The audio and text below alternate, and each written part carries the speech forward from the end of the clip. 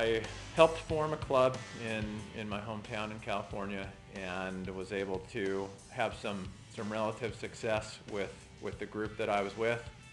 Through that, as a lot of people do, meet some college coaches and make some connections. And one of the connections I made was actually to, at the time, it was the University of Pacific head coach, his been named John Dunning. He became the Stanford head coach, and at some point when it was right for both of us, he offered me the volunteer assistant job at Stanford. We were fortunate enough to win the 2004 national championship in my first season there.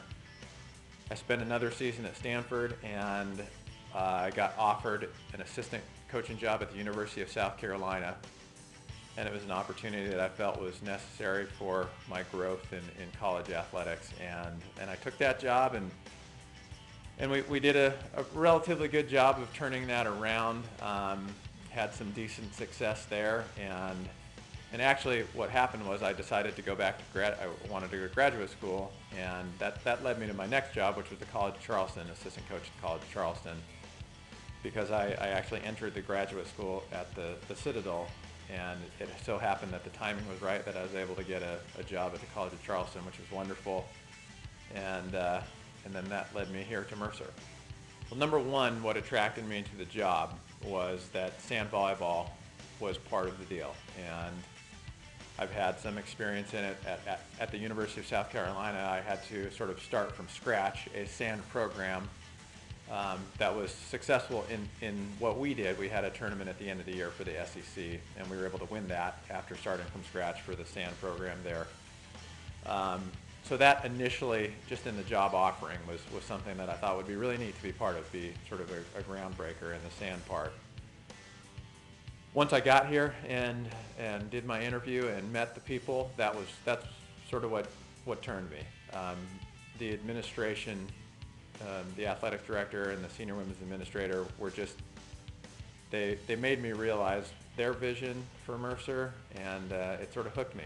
The facilities are amazing, the school is amazing, and I think everybody's on board here to do the right thing for, not only for women's volleyball, for the athletic department.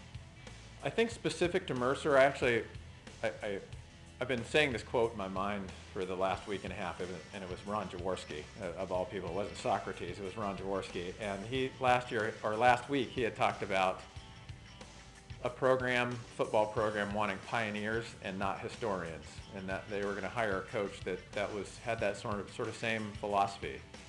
And I think that's where I am. I want my philosophy, I can say I want the girls to work harder, but they might work hard already. I can say I want them to be accountable. They might be accountable already. I'm gonna do those things.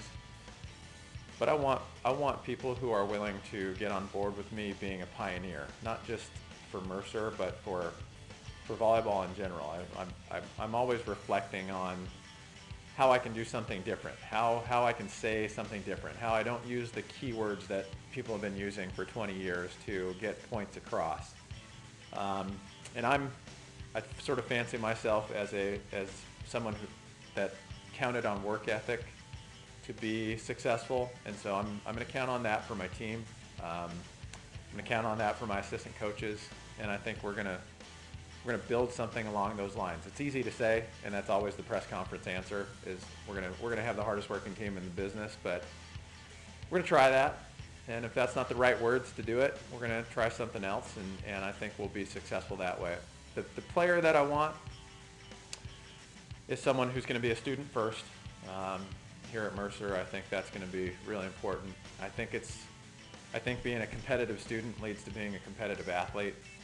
I think it leads to a maturity initially that I would like to see for our team as we sort of turn the corner here at Mercer. And of course, I'd like great volleyball players, but I think we can manage great volleyball players as long as we recruit hard workers that are willing to sacrifice a little bit.